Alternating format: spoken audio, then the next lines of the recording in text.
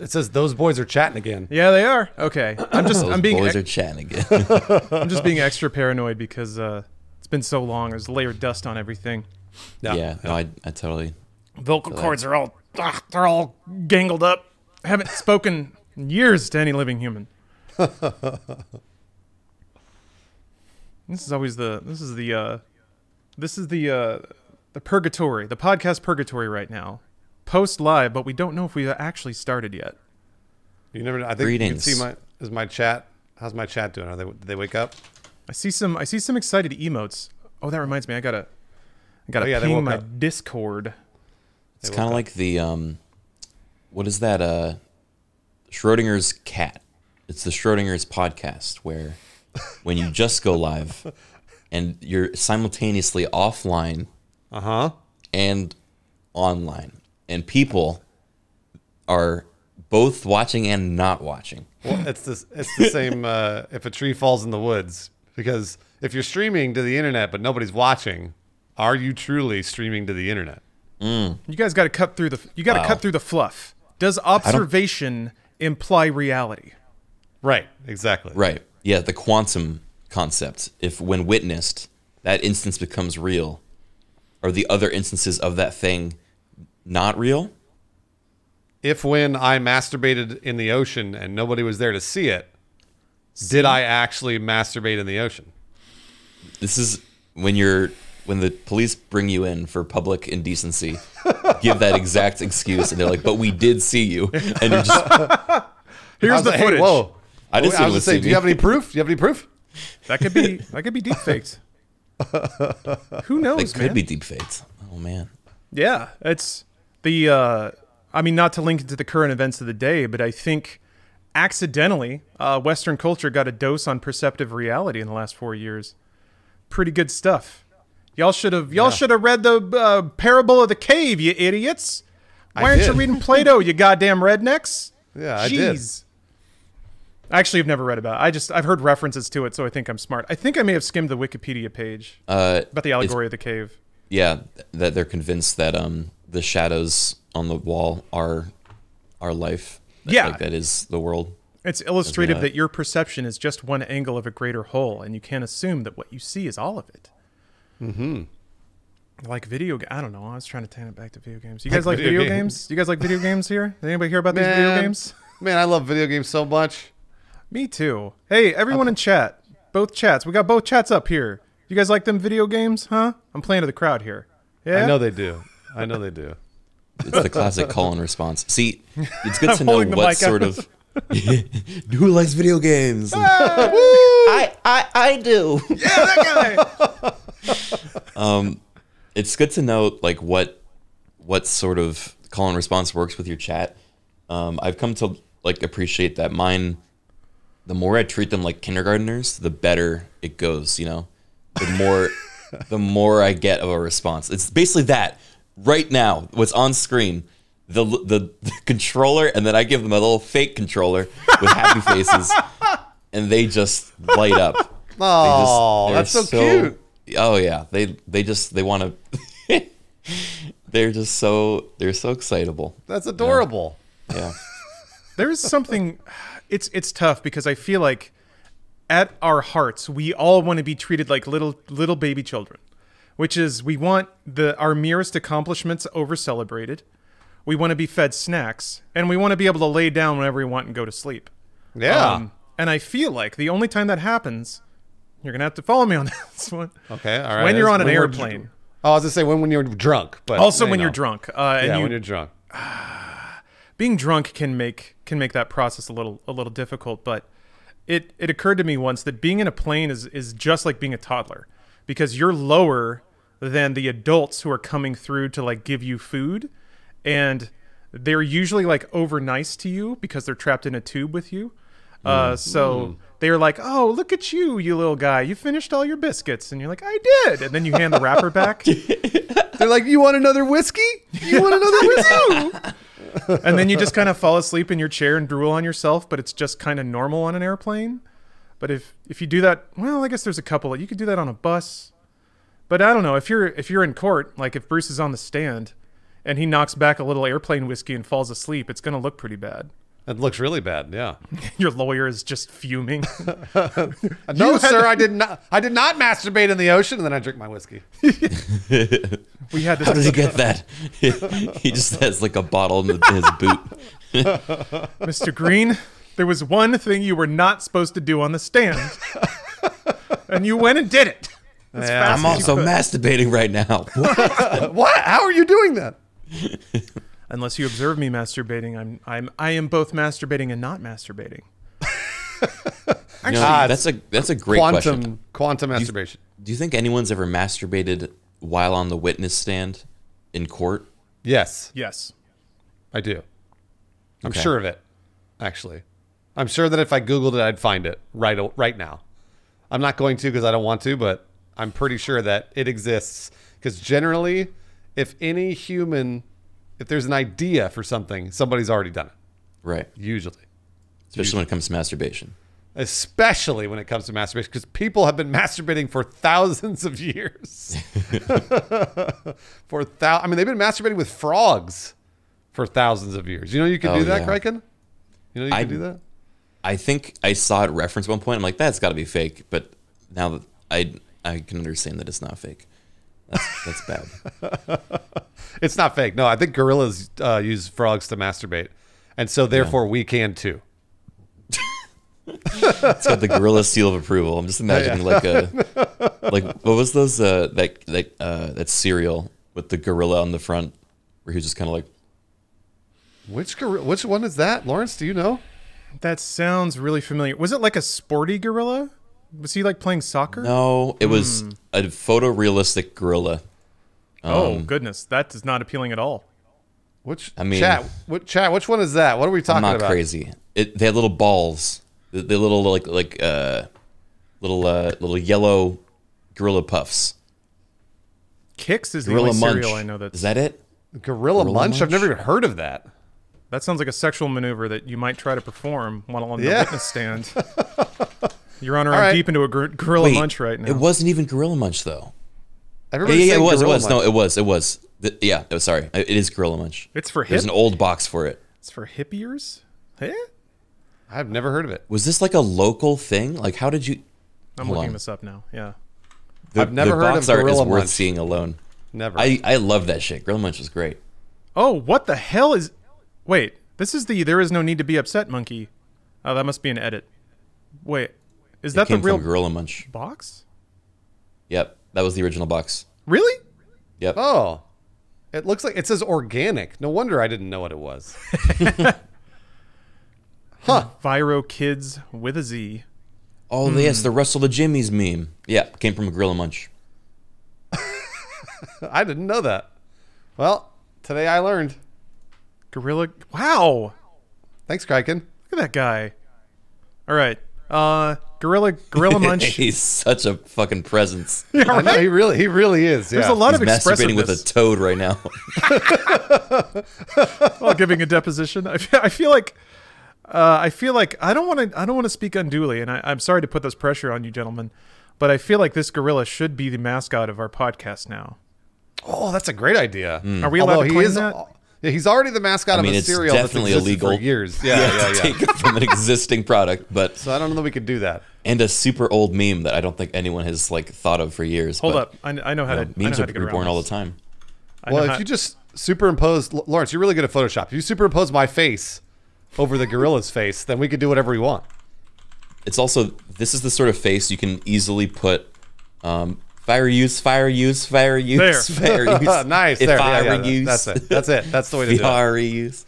If you like, this is the sort of face you crop that out and you put it on like you slap that like thing on 20% opacity. You put that on any thumbnail and it is immediately, you know, a recognizable meme.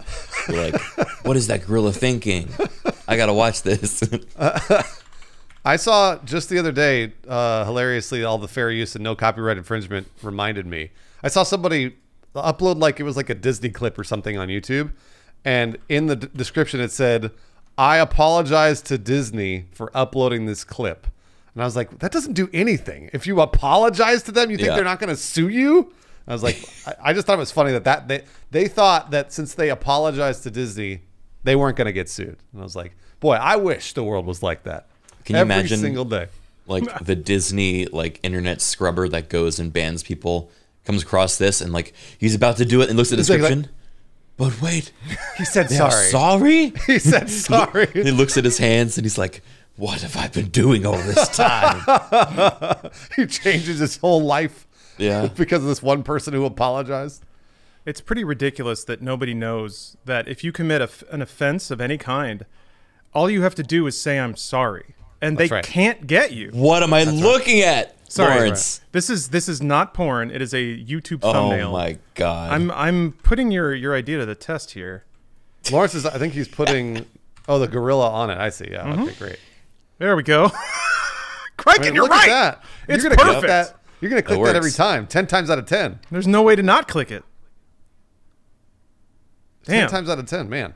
Actually, let's juice her up a little bit. Hold on a second. Are you going to put a red arrow over it? 'Cause Oh, you should. Damn. I'll get there. Red arrows, what red if- circles. What if you, take all of the things that go on a usual thumbnail, but you put it at 20% opacity. Just all at the Wonder same if it'll time. be- and you're like, wait, is that? And you're like, everyone's just like squinting at your thumbnail, and by then they're gonna click because they gotta know. Oh my gosh. Oh, that is actually, you did gorilla face without realizing it. Yeah, no, I know. That 100%. That gorilla face is my face. Like I've made that face many times to Autumn. And I'm just staring at her. I did the. Fuck. It's just like it's a really slight upturn of your mouth, That's why. and I've done that many, many times. Here we go. Now we're cooking with gas. All right. Lawrence is doing Photoshop while this is look at the multitasking by this gentleman. The blending is going to be a little rough. That's going to be a little. Oh man, you're so good at this. I wish our audio listeners cannot see what Lawrence is doing. What Lawrence is doing is superimposing my face over that gorilla's face. That gorilla, which they also have not seen. They have not seen Yeah. the gorilla, but again, the gorilla is from the Gorilla Munch Gorilla cereal. Munch. And if you've not seen that cereal, I encourage you to Google it because you will recognize the gorilla once you see it. Oh, that is pretty good. That's perfect. What you really want to do is just get the human parts of it to make it even creepier. And you the problem is when your subject and, Look at that and smile. your overlay don't have the same size of face. You're getting there. You're scaling it up. Yeah, you got it. A little bit. Gorilla face is orgasm face? No, No not way. really. Not If that's really. your orgasm face, then Yeah, there'd be a problem. I look.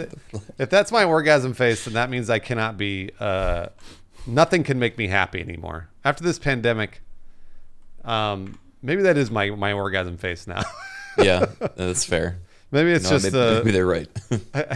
it's me repressing the terrible rage that's building in me every day. Oh man, Lawrence is Damn. making the Photoshop right now. It Just is. so you It guys is. It is actually very entrancing to watch Lawrence Photoshop. He's great at it. he's There we very go. good. I told you. All right, Fair we got a use. new mascot, boys. Well, that's parody. So actually, yeah, you just put parody on it and you're good to go. Yeah, now that's actually acceptable. That is actually parody, and that's okay. Except that I mean- Justin Bieber struck one of our videos when I did a parody of his song. So. Ooh. Oh yeah. Well, did you apologize to him in the description? Oh no, I didn't. See, there you go. Shit.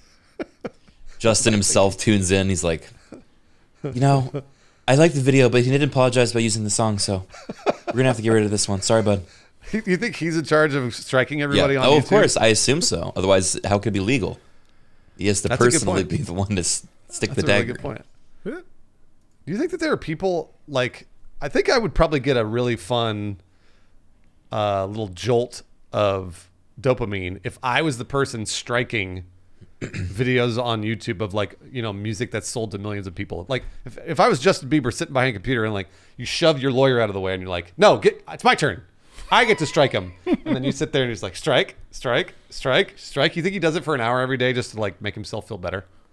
Yeah, that is a pretty therapeutic. I mean, that's like as 1% as they come. I Being know. able to shut down small time creatives that are enjoying your product and using 3 seconds of it. Yep.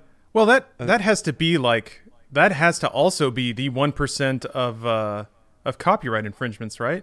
99% of it has to just be people who are just aping your shit because they want clicks.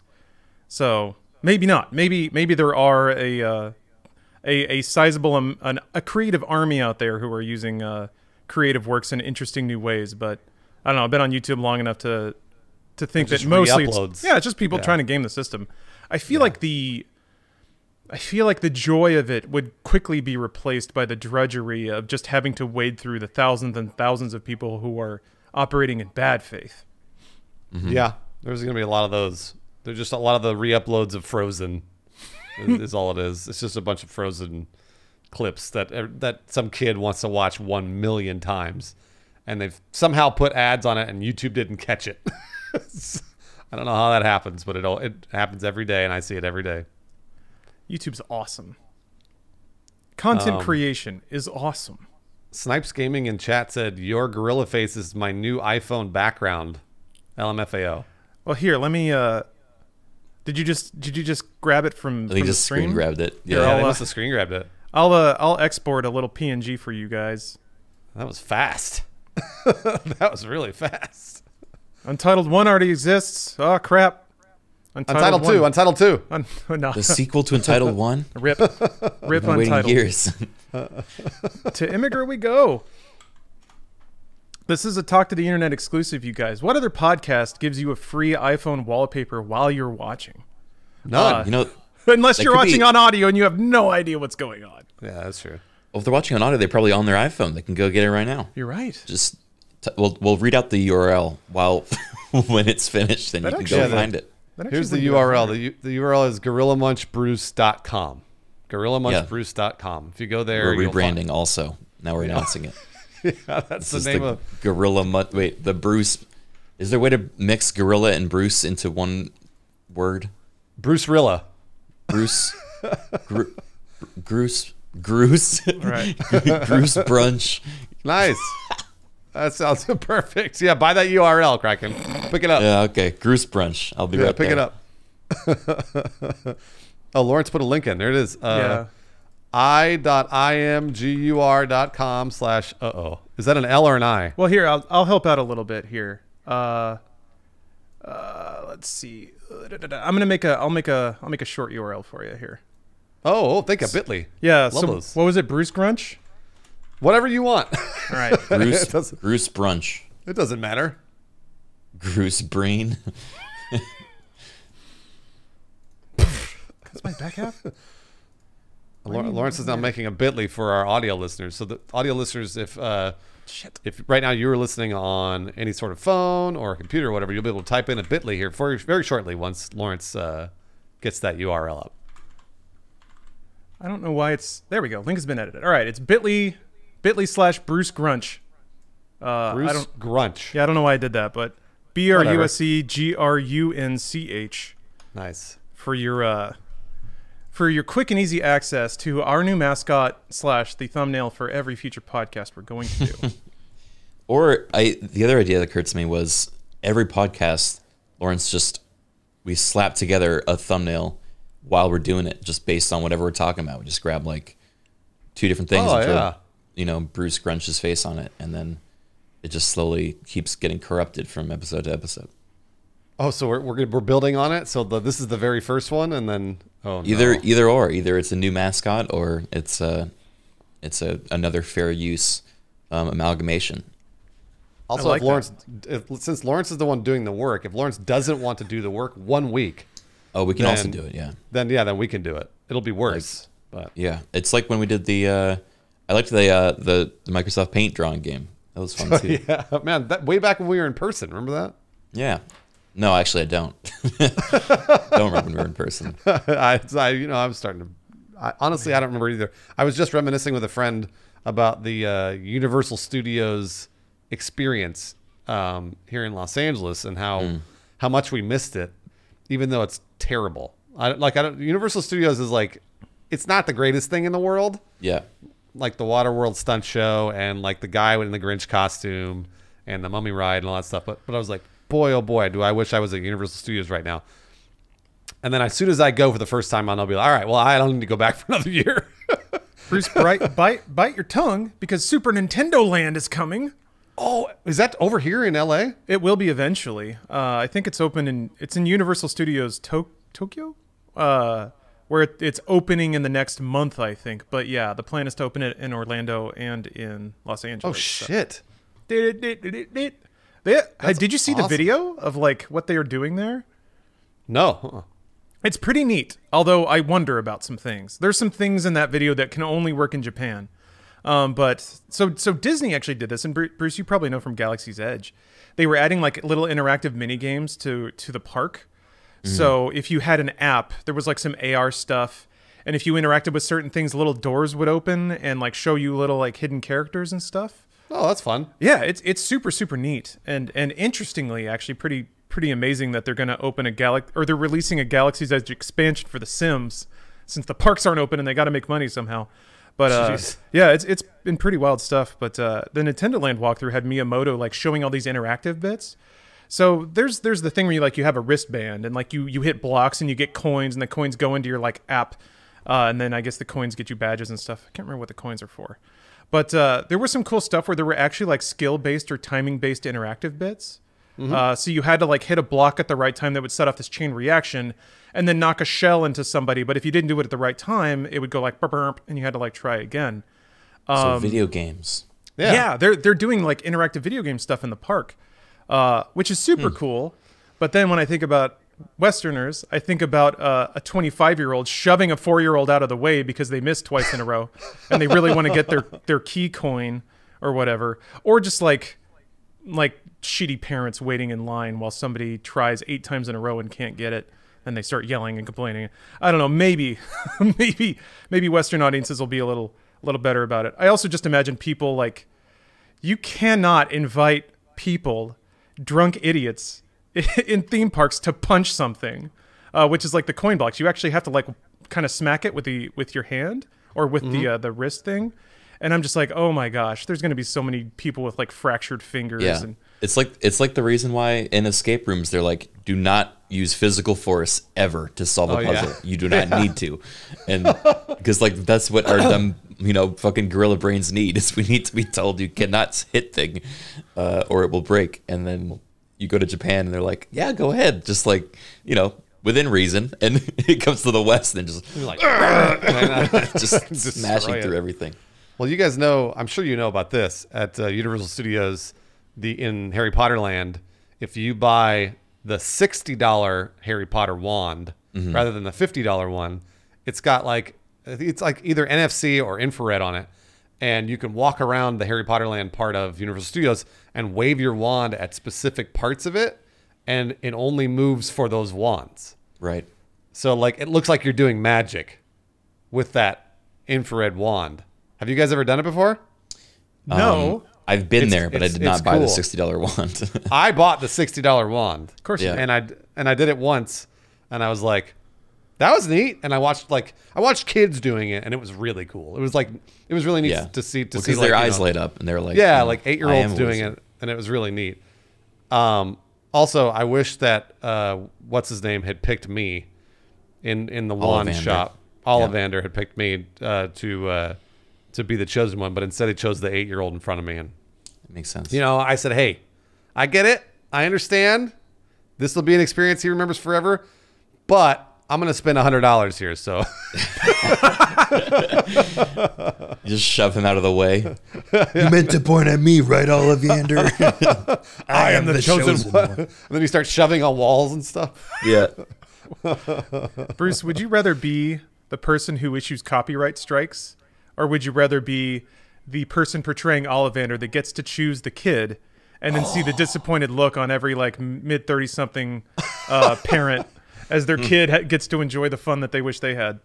Ollivander every time. Yeah. 10 times out of 10, because then That's real power. Because one, you get the feedback in person, right? Every time you disappoint someone, you get to see the disappointment on their face, and then you suck it in like a Dementor, and you love it. But it's not even one. It's a whole room filled with That's true. teens and adults. and you get to crush their dreams. You get to can- both make the dream of one lucky child and crush Yeah. everyone else's at exactly the same time over and over.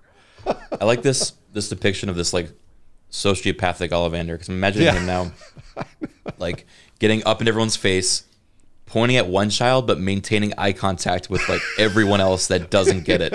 So he never actually looks at the chosen one. He's just looking at all the disappointment and soaking it all in. Well, that's what I was gonna like. If I were Ollivander, actually, if I were any of these characters, I would 100% mock them, but very subtly, you know. So I'd be like, "Oh, you little boy, you look like you're the chosen one," and I'd be like, "What? I saw you, 30-year-old, trying to move towards me, not you." And then it's like, "What? The 17-year-old girl? Nope, I saw you move." And they're looking. I was like, "What are you talking? I didn't move at all. I've been standing here waiting for you to do something."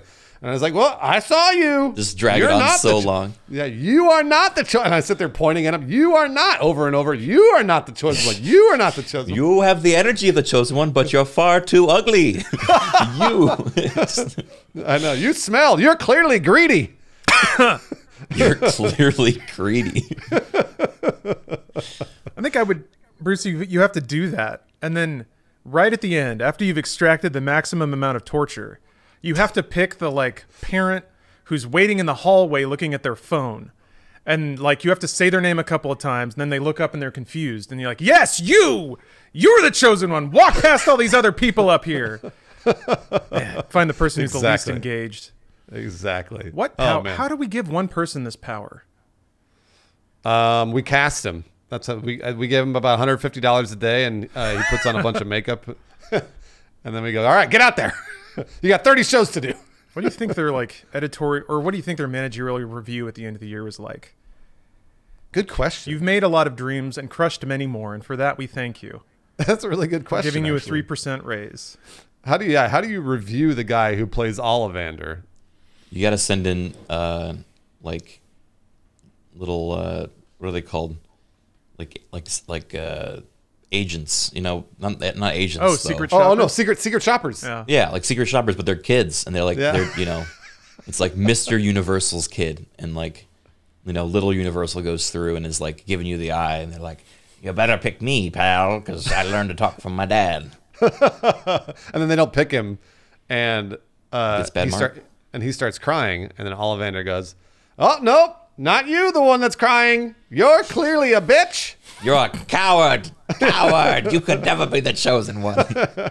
And he's like, Avada-kedavra, and they just cast the death spell on he him. casts a death spell on him. Everybody's looking around like, is something supposed to happen? Man, boy, do I miss Universal Studios, guys. I really miss it.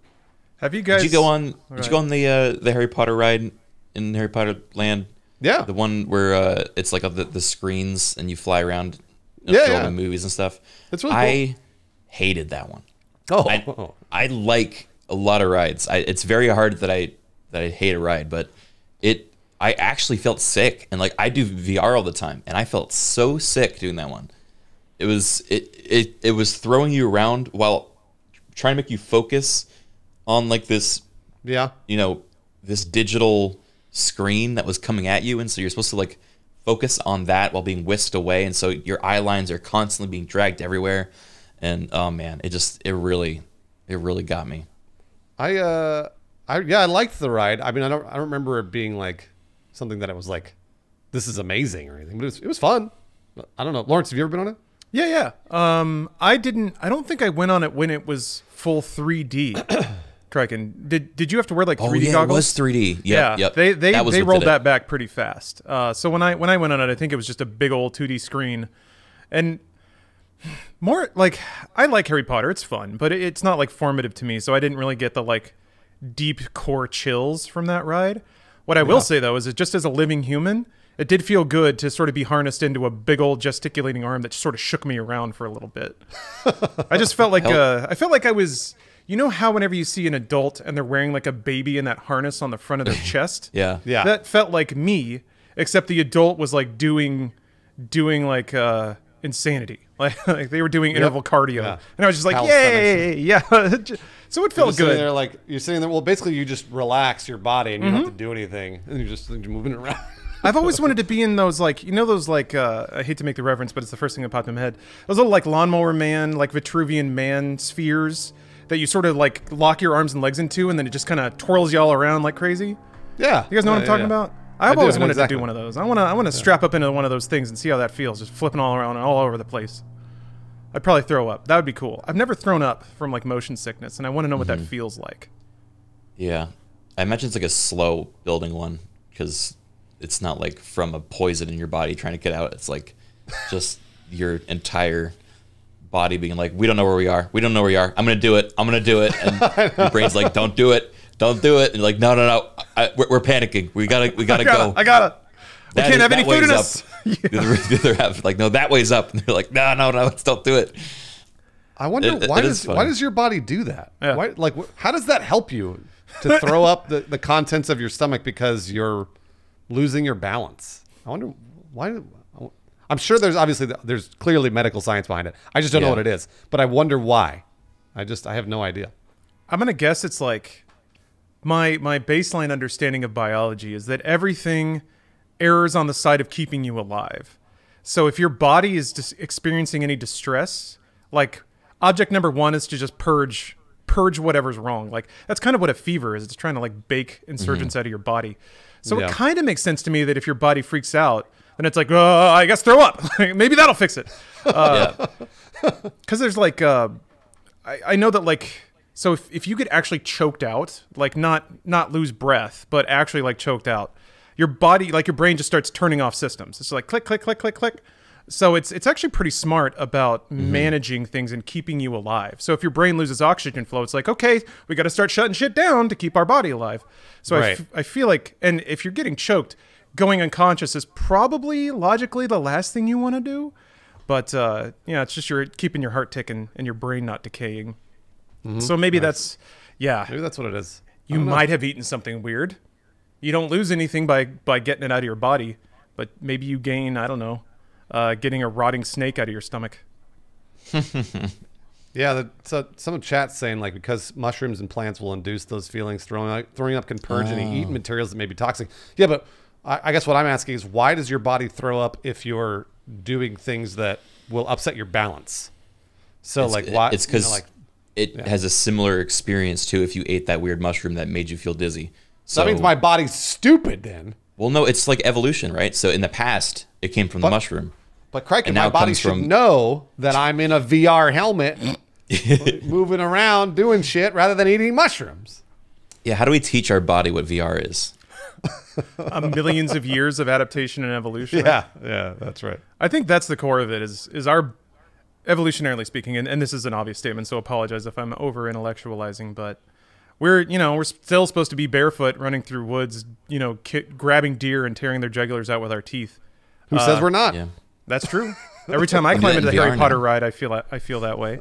But yeah, our bodies are just not meant to perceive motion in one direction, but feel motion in another. That in a natural state, that never ever happens. So what I would guess is that sensation is induced. That sensation induces a biological feedback similar to eating something that's really raunching you up.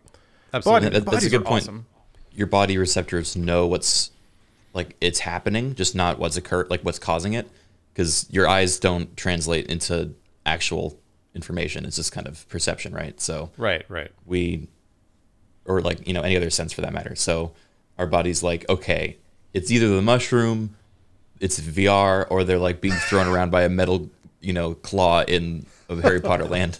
Yeah. It's like, whoa, which one do we want to do? And they're like, it's like a board meeting, and they're like, in case it's the mushroom, throw up. They're like, no, it's probably not the mushroom. It's been a long time since the mushroom was a problem. There's one neuron banging the table. It's always the mushroom. It's clearly the mushroom, and it's the loudest neuron in the room. Yeah.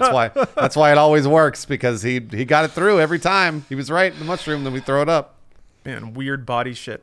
This may go down a path. Well, we go down it fairly frequently, but I am reminded now of an incident. Actually, Bruce, you were in the room when this happened. This was years ago when I was still on a bicycle.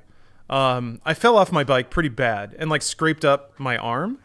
And those long scrapes are really annoying because it's really hard to dress. It's just a lot of surface area to cover. Yeah. So I also this was in my infancy of learning first aid because I had yet to truly injure myself enough. I put like a full adhesive bandage just on top of the scrape, so it wasn't really exposed to air after I cleaned it out. And then I went to sleep, and then I woke up, and I was like, let's check the old thing. And it like was kind of like smushy, like there was liquid under there. And I was like, well, that's weird. Well, let's just see what happens. And then later on that day, I remember I was just at my desk editing, and I put my arm on my armrest. And then when I picked it off, I felt like, well, something was off about that. Then I looked down, and there was like a little wet splorch on the armrest. Oh. Yeah. Oh. And then I looked at my arm, We all and know like, where this is going. yeah, there was like a little gap that had appeared in the bandage, and there was just stuff. I don't know. I guess pus. It's really. pus. Yeah. Plus, yeah. So then I was like, ugh, and I just scuttled out of the room real quick, and went to the bathroom and had to tear that off, and have it just kind of like bleh. Yeah, that was gnarly. That was. Why do bodies do that? I don't know. Well, I think that's like an emergency clot thing, right? Where it's like, hey, it's not like, it's like, imagine like there's a hole in the ship, and they call it like, Captain, there's still blood coming out, and he's like, fucking throw everything we got on it, dump the whole fucking like urinal, like whatever we have. It's everyone, they just like start throwing shit at the hole, trying to block it up, and then it just kind of gloops out. That's my interpretation, at least. I also don't know why pus is white. It's not because of white blood cells, right? I mean, I think it is. pus Is that is like why? yellow. What? Like, Well, are you talking about the white- stuff inside pimples? Yeah, dead Well, white blood cells. There is also like there's lots of different colors of pus. I'm so but, glad we're on this now. But Wait. yeah, it is white blood cells. Okay, all right. People in chat are saying it's white blood cells. Oh, so if it's white blood cells, then it's a war. It's like they go to Yeah, the point yeah. of the infection, of the opening, right. and then just on billions, the white blood cells are throwing themselves into the fire, and then just oozing out of your little stomach. Like, oh, I should have watched that. the newest pus you see is white, and people are saying, and this is what I thought. People are saying it's yellow because it's old. So like basically, Yeah. as the older it gets, it like things die. And did you guys know this is Decay. even more stuff that I don't want to talk about, but I will. You know why poop is brown, right? Because we eat Because- brown things. No, because it's a bunch of red blood cells that have died. No, Oh. what happened to them? And that's why it turns black if you bleed into your poo. Well, that I'm not sure about. But We all know this. I do know that it is brown because it's sloughing off old red blood cells that eventually turn brown because they're dead. So that makes sense why pus would be yellow, because they used to be white and then they yellow out because they're old. But I see this word in chat from Cloudless One, and I want to say it out loud. Serosanguineous. Is that oh, correct? yeah, that sounds right. I don't know what that means, but it's fun to say. Is the term I've been practicing that in my head for like the last 30 seconds. Serosanguineous Like is blood. is a term used to describe discharge that contains both blood and a clear yellow liquid known as blood serum. Oh yeah, I know serum from donating. If you play the game right, they'll pay you for it, because I don't know if it still goes into makeup, but it used to.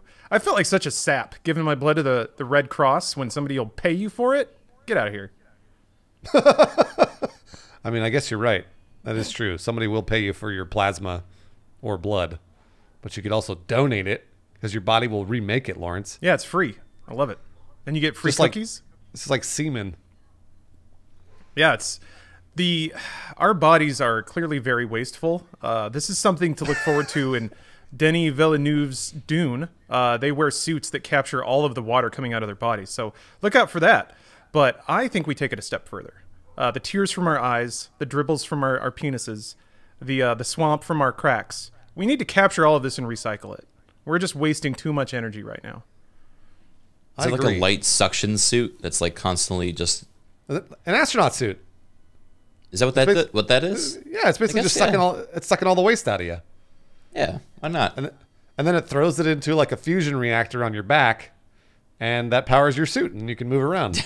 The bioorganic waste becomes nuclear energy. I saw, so the other day, I thought I was a genius. The other day I was driving and I was like, wait a minute, there's so many cars in Los Angeles. Why the fuck haven't we used the power of traffic to power our houses and everything else? Like actually, generate power. And it turns out that already exists. There are actual wind turbines that are in the middle of freeways. Cool. as cars go by, it generates energy. And I was like, whoa, that's cool fucking idea. cool. Yeah, yeah. I thought I was a genius. It turns out I'm not. Yeah. Somebody already had As that a kid, I was like, why don't we just build treadmills and then those get us places instead of wasting energy on these cars? And I still believe it. Where's it's my slow. damn treadmills? It's pretty slow. No, what if but they're fast treadmills though? Well, then wouldn't you fall over? No, but you're in a car. Wait, what? I mean, I think I know where you're going. It's like Minority Report is what you're talking about. Yeah, Where they're all on tracks, basically. right. You're on a track, and then you're like, I'm signaling to get on this track, and that track merges with that track. And the guy behind you's like, wait, no, I wanted to go that way. And then he gets sent the other way, and then he goes down the middle, and he blows up. So, Hey, it's not a perfect system. I'm still working out the kinks. Criken, you ever heard the phrase "Don't reinvent the wheel"? that applies literally perfectly here. For Yeah, this, I guess so. But what if the roads were they're not powered, but all of the movement of the cars moves it, and that generates energy. You know, Well, then that means the cars are moving less. the cars are moving less, yes, It's like right. Newtonian at that point, I think. and yeah. the momentum of the road will carry people whether they want to go or not in a direction. This feels like so. There was a Criken, you're getting very close to a physics dust up that happened on a forum a long time ago. What would happen if Yes, a I plane? remember- Oh, you I know this remember one? Yeah. I know this one. Yeah. So if a plane is on a treadmill, a giant tarmac-sized treadmill, and the plane, as much thrust as the plane is pushing forward, the treadmill is also rolling backwards with the same power and velocity. Will the plane ever take off, or will it stand completely still? Wouldn't the wheels blow up? I mean, potentially, actually. The idea is that the thrust in a plane comes from the engines and not from the wheels. So the thrust would still be there. The wheels would just spin twice as fast. Or it would lose whatever energy to the friction in the wheels. And potentially, the wheels would blow up from spinning too fast and getting too hot. Right. But theoretically, it would indeed accelerate, which would create lift. And then it would get off the ground. Interesting. Okay. Well, we have disagreements in Lawrence's chat. I love currently. bringing it up because everyone's like, no! Yeah, because most people are saying it won't take off, but I do see a couple that say it will take off. So And- if there's a car, the forward thrust is coming from the wheels on the road. The wheels on a plane are like a shopping cart. So lift is created by wind resistance? No. Lift is created by the differential in air pressure over the top and under an airfoil. I just said that because I wanted to sound smart. I'll stop now. I love like throwing this out and seeing people like, because it led to all these amusing diagrams of like a boat that has a magnet and then a crane coming off the boat with another magnet that pulls that magnet forward. And then you got infinite acceleration right there with magnets. So wait, so what's the answer? Oh, I think the airplane would actually take off, Oh, the airplane does take off. Okay, all right. depending on how efficient the wheels are. I've because I've always wondered. I remember seeing that thread Oh, there's a Develop- Mythbusters about it? Okay. develop in real time. So, and I always wondered about that. But okay, now we know. Mystery solved. It'll take off. Yay! Wait, here's another physics fun thing that happened to me. I'm choosing to use that word. Stephanie found these like glass bottles that have like chocolate shavings and like cinnamon sticks in them. The idea is that you like pour in whiskey and then just let it sit to infuse it. And I, as a brilliant individual, took my bottle of vodka from the freezer, poured it into one of these, put the cap on, and then let it infuse at room temperature.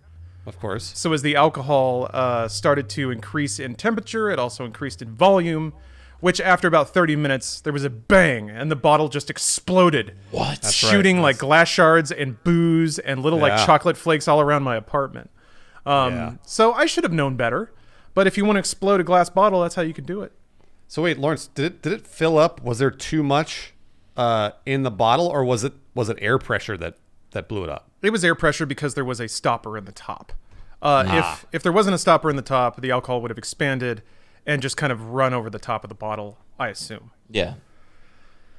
That's But, you know, have you guys ever put soda can in the freezer? No. The soda can in the freezer is yet another mistake. Right, because it freezes and then explodes. And it freezes and it explodes. So yeah, so basically as it expands, it eventually will blow up all over your freezer. So be careful. Don't do that. So wait, or put it in there for 10 minutes. Does it explode and still be liquid, or does it open like those tubes of like biscuit dough? Does it just go, but it's already frozen? Well, it's so still just, liquid, right? It's just the air pressure is what is being pushed out, and that's the explosion. Yeah, I mean, like honestly, it's a combination of both. So like it's ice and liquid, but it doesn't come out like a tube of toothpaste. Okay. It's not all frozen, so like it'll explode, and then you'll get some liquid here, you'll get some ice there, etc. It says, "Trust me, it explodes." What? Oh, What the heck? Why is there a boosting stream banner over my chat right now? I don't know what that is. Yeah, I noticed that too, and I was like, what is that? A boost promotes the stream to highly visible areas on Twitch so more viewers can discover this community. You can unlock boosts through community challenges. What the heck? Oh, is it don't know. not microtransactions? It's No, I think it's like channel community points. challenges. I think it's Channel points. But I don't know how it happens or how it starts or whatever. Yeah, that's weird. Well, thank you guys. I'm about to pick up another 1 million subs on Twitch right now, so thank you for Whoa, that. that's a lot of subs. What can I say? What can I say? People can't get enough of the old law dog. Have you all guys right, been using the predictions in channel points much? many times? It's been a fun Many little times. addition. We were let's see, I think when was Monday? Two days ago. I was playing the Fellowship of the Ring video game for PS1. Or no, maybe it was PS2. I think it's PS2. Sorry. There we got to it's based on the books, not the movie, which is great because I had to go through like an hour of Tom Bombadil singing. Fuck yeah. But then after that, we get to the prancing pony, you know, the inn where you meet Strider, and we turn the corner and we see this like cloaked individual immediately framed by the doorway, and I'm like, all right, chat, is that Strider? And they ran a prediction, and like 6 million channel points were spent saying that's fucking Strider. And I walk up and he's like, you hobbit shouldn't be here. And I turn around and like Strider's just in the corner right next to him. And Oh no! and they just got gutted. It was great. I think it's the most loss we've had in one prediction. Lawrence, have you been using those points? I it's really have fun. not. Oh God, ew. What? What? Mumbo from behind. I've Yep. never. What an awful image. What the hell is Mumbo? He's from Banjo-Kazooie. He's like the shaman character. No, that's why I don't know. Bruce, we got to get you don't up have to say date with on such these. Like, disgust. yeah, Ugh. we gotta. That's why I don't know. Criken, we gotta team up to make Bruce play the Yeah, I've got to culture this boy. the late rare N64 platformers. I I think. played the best. I played like Donkey Kong Country and that kind of shit. Did you play but I Donkey didn't- Kong Country 64? I think Yeah. I did. Yeah. I did. 64 was. I just It was didn't. my first like video game, pretty much. I just didn't play Banjo Kazooie. I don't know why I missed that trend. I think you'd like it. It's filled with like innuendo humor and is very like clever. Like yeah. clever for a 13-year-old, or I mean, it's still there's like dynamics. There's like characters that are implied to be like a single mother, and then like I don't know. There's just like weird like jokes and references that you're like, did that game just do that? And yeah, I think it's good. I think it holds up. all right. You have to play it on an N64, Bruce. Though you're not allowed to play it in any format that goes over 10 frames per second. All right, if you want to bring over your Nintendo 64, we'll fire it up. Because I don't have one of those. I gotta buy one. Yeah, I sold I sold it for $100 back in 1999. So, hey, solid move. yeah. Oh wait, no, I'm sorry, not 1999. 2002. 2002. I played a lot of GoldenEye in 2001. I remember playing a lot of GoldenEye with my friends. And then when I sold it, it was a sad day, and I can't remember what I used that $100 for. Maybe something great. Now I'm trying to. Maybe something great. I loved Nightfire. I had a lot of Nightfire gaming sessions with my buddies. They'd invite them over and play fucking Odd Job. Was that weird Bond ripoff? Like, because it was a Bond game, right? No, it was licensed. Yeah, it was like, because it wasn't as good. I remember playing it. Nightfire was good. I remember playing Nightfire and being like, this isn't as good. It is good. And I threw it in the trash. No, I'm just kidding. Oh my God. That's what the $100 went. You're throwing all these games in the trash. Oh, man. I remember in those days, I was already sort of developing my pretentious video game analysis habits. I remember played GoldenEye, made by Rare. And then I played, what was it? Perfect Dark? I mean, that was the next Rare one, but they made another N64 007 shooter that was not made by Rare, but they tried to make it as much like GoldenEye as possible. Was it The World Is Not Enough? Yeah, the second Bond movie had a similar shooter. It even had like the parenthetical armor and health, had like similar control schemes. But I remember thinking like, this is weird. This is like a knockoff. They're clearly imitating GoldenEye, but the level design isn't as good. The multiplayer is not as good. So yeah, that was the first time I was like, wait a minute. This isn't the real deal. And then Perfect Dark came out, and people really liked that game. But again, I don't understand how people. Even back in the day, I was like, "This runs so bad." Even like, God, it ran very poorly. People want to like. And Bruce, I know we were kind of commiserating about this. Now, this is some boomer shit, so I apologize in advance. But Perfect Dark, all right? You buy it, follow up to GoldenEye. Hell yeah! You go home. And you plug it into your sweet N64, you turn it on, and all you can play is multiplayer because you don't have the RAM expansion pack. That's right. So then you got to pay more money for that That's right. even play the campaign. And then when you do that, it runs at like 5 frames a second. But it is Cyberpunk, so that's cool. But still, I just remember playing Perfect Dark and being like, bleh, like this sucks. But I didn't have the internet to talk to. I was just like, well, I guess I'll return this to Blockbuster and go on with my life. That's what you used to do. When things were bad, you used to go, this is stupid. And then you'd tell your friend, this is stupid. And then you'd either return it or throw it in the trash. And that was the end of it. And then you moved on with your day. Speaking of Criken, I don't know if you're Perfect Dark may have been just a teensy bit before you hit your gaming stride. But were you amped about seeing that reboot at all? So I was a huge Rare fan. I think, because of my age, I like missed the Perfect Dark hype because I was still on the, younger games, and my parents didn't want me playing shooters and stuff. So I think my first genuine shooter was like Halo 1 or Halo 2, I forget. So yeah, I missed the first generation of shooters like GoldenEye. Mm-hmm. Oh, that was not the first generation, Criken. Yeah, right. Fucking Wolfenstein or whatever. I mean, it was the first generation of console shooters that people played other than maybe Halo. Like Halo was on Xbox. And although no, Halo was what, 2000, Lawrence? Yeah, I think so. That sounds right. GoldenEye was around that same time, but I think it was before. GoldenEye was like 97. Yeah, 97. Yeah. And then Halo actually thinking about it, going from like GoldenEye to Halo Combat Evolved in like 3 years is pretty intense. It honestly was a huge evolution. 2001, so 4 years, but still. Because I remember playing Halo and being like, holy shit, this is like 100 times easier to control than GoldenEye. Because I played so much GoldenEye. It had 2 sticks. You can look and aim at the same time. The 2 sticks was huge.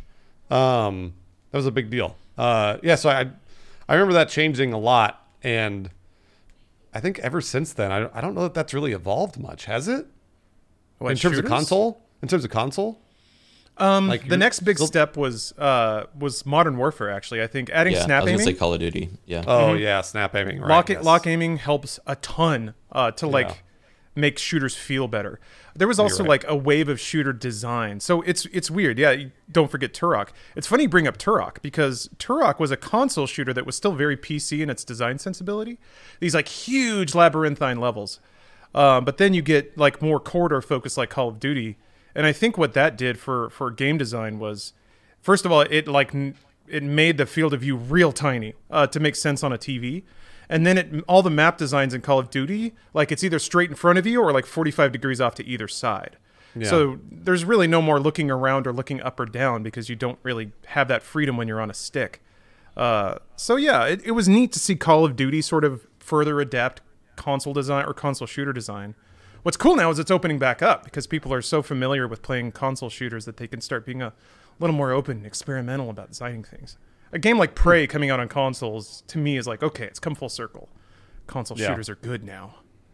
I mean, look, I'll just say it. In 2001, I built my first gaming PC and realized that there was nothing better than the PC, and there never would be. In terms of consoles, in terms of other... PC gaming is the greatest thing in the world, and no one can tell me different. I'm just kidding. I'm kidding. It's a joke. It's a joke. I'm trying to trigger you. Yeah, I wish we had somebody here that would fight you on that, but I think we're all pretty firmly PC squad. I don't actually think that. It's one of those things where, like, when I actually built my first gaming PC in 2001, I was like, holy shit, this opens up a whole new world, and I loved it. And I sort of put the consoles to the side, but not on purpose. It was just because all my friends played PC too, so I ended up just playing PC games. Both Criken and Bruce, and actually Criken, you haven't talked for a while, so I'm gonna throw this to you first. What is the first PC game you can remember playing? Oh boy. This is a stretch.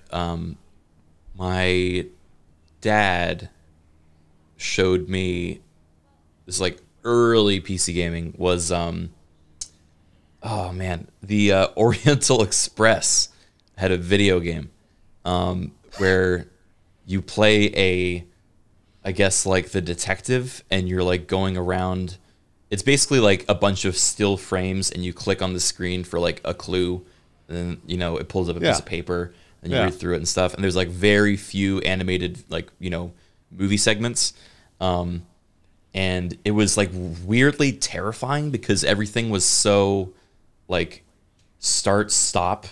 And like you would turn a corner and it's just like, bam, new visual. There might be a slightly animated character in the corner, or like it was like the old Nancy Drew games, but like before Nancy Drew.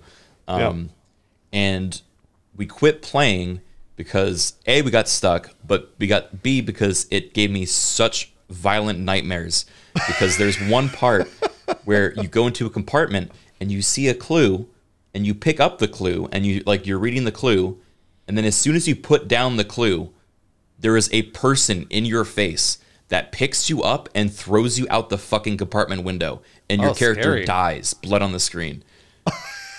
And as a kid, I was just completely traumatized. But after that, I played Pajama Sam, and I love Pajama Sam. So, how old were you for that game? Oh man, I must have been like 4 or 5. Oh wow, so you were really young. Yeah. It was like I was starting to get into games a lot, and now maybe it was later on, but whatever. Like I was really young, and my dad like loved the Oriental Express. So he's like, oh, why don't we just play this together? And just clearly didn't look that far into it. Yep. I'm trying to find the game now. Criken, were you the sort of child who internalized your terror, or did you like break down on the ground into a ball sobbing and stuff? Totally internalized. I'm still that way. I've got so much fucking trauma up here, buddy. You have no idea. I got that sensibility. I have to admit, part of me did want to imagine young little Criken with his little beanie cap and his little Band-Aid on his knee, his little, like, his little shorts, little Lord Fauntleroy shorts, seeing something traumatic and then just running away with his lollipop crying. But unfortunately, it doesn't add up. I can see you just kind of cold-faced taking it all in, and then you just kind of quietly get up and then just walk out of the room. Yeah. And then you dream about it. You dream about it for literal years. Yeah. Bruce, how about you? What was your first PC ass game?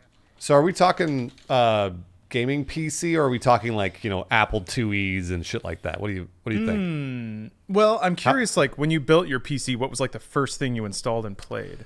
The first thing that I installed and played was Battlefield 1942. Hell yeah. Yeah, because I played that, Counter-Strike, and Tribes all the time on my friend's computer. We would rotate because he had a gaming computer and I didn't. And eventually he was just like, you should just build one so we could play together. He was right. But Battlefield was the very first thing that I was like, I have to install. That was the game where it took 15 minutes to load every map. So you got to listen to that music. You would sit there, you'd like be like, okay, I'm going to join a session. Like it was like a server browser, and you click on a server browser, and no joke, you'd sat there and stare at a loading screen for 15 minutes, hoping the game would load. and put you in the server. Because once it did, oh man, did you have fun. But it would crash out sometimes, and then you'd have to restart it and then wait another 15 minutes. But yeah, Battlefield 1942 was the first game I played on my gaming PC. You know, it's funny you bring that up because PC, you used to have to wait on PC gaming quite a bit, loading or installing. Like I had a Game Boy Advance next to my PC for exactly those scenarios. But at some point it flipped. Console games took forever to load, and PCs were all in solid states. So then PC became the platform of like immediate loads and fast action, and consoles are more like the thing where you're going to be scrolling Twitter for a while this game loads up. Yeah, you're right. I hadn't even realized that it is absolutely flipped. But now next gen, in there with the solid states, I actually like it. My Series X turns on before my TV boots up. It's great. Wow, jeez. And shit. you guys, it's the damn future. I have a TV now, and I guess it's got a magical remote thing. But now whatever device I have plugged into my TV, the remote controls it too. So I can actually flip through stuff on an Xbox or my Shield TV just with the remote. I don't know how to turn it on with the remote, so I still need the controller, or I just like kick it with my toe. Wait, what are you using to do that, Lawrence? I don't know. It's just part of the TV tech. There's a name for it, but I remember like I was fiddling with my TV settings, and I was like, oh, it looks a little dim. So and I've been doing that compulsively since I got a new TV, just adjusting everything over and over and over again. But I like backed out of the settings, and then I started scrolling through Twitch streams. I wasn't even thinking about it, and then I looked down and saw the TV remote in my hand, and then looked up and saw that the Xbox was on, and it just worked. And it was like, it was crazy. What? Yeah, that's crazy. You gotta tell me what technology that is, because I gotta check that out. It might be a CEC, maybe, but I didn't know that it did that. I wonder, maybe my television's too old. That's awesome. You might have it turned off because like that can consumer electronics control. Okay, so there's like a standard API to do menu interfaces and stuff. That's pretty cool because I at one point I had a control or like a remote for my TV, a remote for my sound bar, and then an Xbox controller for my Xbox, and an Xbox controller for my Shield TV. And then Stephanie also has a controller or a remote for her TV and a remote for her soundbar, and then all of her controllers. So I do like anything that allows me to sort of screen out the amount of battery operated plastic in my living room. Yeah, absolutely. This is like such first world talk, but no, 100%. It totally is. We're talking about digital entertainment, and now, my remote does cool stuff. Real quick, I kind of went into a trance after I brought up that traumatizing experience, and I found it. Oh, there it is, The Last Express on YouTube. This isn't the clip that I'm remembering, but this will give you an idea of how visually cursed it is, because I forgot it's rotoscoped people in a mix of photorealistic and painted environments. I don't know how to describe it. Just there is something about mixed media that can be terrifying. Yeah, no, that's true. Yeah. It's true. Well, just watch this one scene of a character walking past the camera, and it's enough to give you shivers. I didn't like this stuff at all when I was a kid. Ooh. Yeah, that's like Scanner Darkly look. Yeah, this kind of stuff, because I mean, it does look real because they would just animate over a person. Yeah. Was this the clip where you get thrown out of a window? No, I couldn't find that yet. But I just the visual of like these like static images with like realistically animated cartoon people. Oh man, because like when they're walking towards you, it really feels like someone's walking towards you and you're powerless to do anything. Oh, that might be one of the scenes. I mean, especially as a child, like as a child, this probably doesn't help you feel good, because I mean, like, things are at stake. Your character dies, and it looks real. Yeah, like, man, and you're like, it looks like a cartoon, so you're like, hey, I love cartoons, and then you get thrown off of a moving train, and someone pulls a gun on you and a knife, and it's like, man, this isn't what cartoons are supposed to be. Maybe you were not supposed to be playing this when you were 4. Yeah, I think that's fair. Oh yeah, there's our monkey. Oh no, he found another screenshot. Yeah, Lawrence is putting this over the monkey, I think. Yeah, I'm gonna get there. It's a good face. Hold on. Okay. Oh. I'm already making next week's thumbnail. This is So Lawrence, just audio listeners, Lawrence is making another thumbnail now with a scary still from the game that Criken just described. getting too ahead of myself here. The more that I learn about Criken's childhood, the more it sounds like my childhood. Oh. But we can exchange like different media. So like you were playing computer games that scared you, and I was accidentally watching movies on television that were scaring me. Mm-hmm, mm-hmm. Like of course everyone knows it, but Large Marge, when her face explodes. Oh, from Pee Wee Herman? Yeah, from Pee-wee's Big Adventure. Yeah. I dreamed about that for years to come when I saw that as a child. I should never have seen that.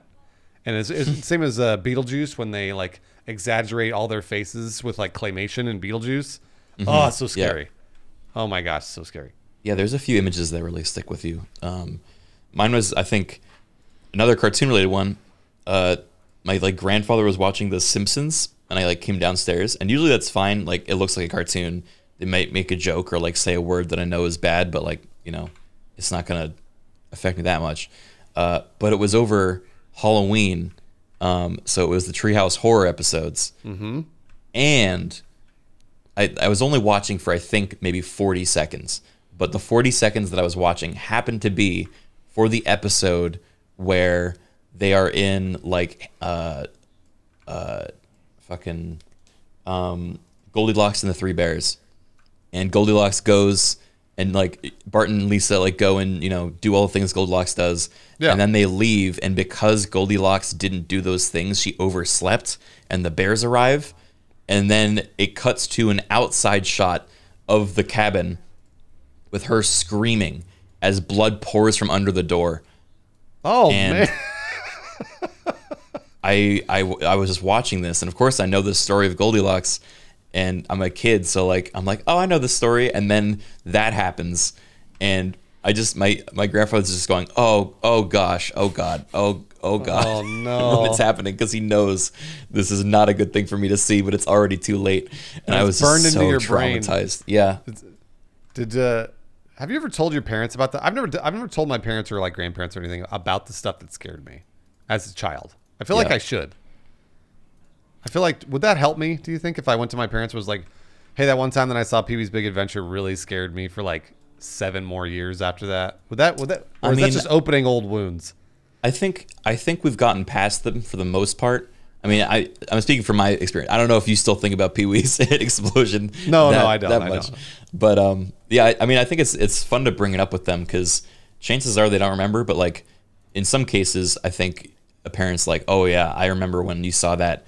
And I felt so guilty for like a week or something like that. You know, that's like a pretty cathartic thing to talk about. Yep. I think you're probably right. There was a lot of good pictures in that. There was a commercial when I was like really young. We're talking like 2 or 3 years old. That it was for little shoes. They were kids' shoes, but they were tiger shoes. And in the commercial, the little kid would put on tiger shoes and he would turn into a tiger. Mm-hmm. And I'm sure the commercial made it seem really cool. However, it scared me very much so as a child. If I put on the wrong pair of shoes, I become a fucking tiger. Well, because I think my parents took me like really intensely interested in this commercial as that I liked them. So somebody bought them for me for Christmas or whatever it was, and they showed up as a Christmas present for me, and I just exploded into tears. Because I couldn't put the shoes on because I thought for sure they were going to turn me into a tiger. And that's so great. Now I think back and I'm like, man, I would have been a way cooler little kid if I was actually excited to turn into a tiger.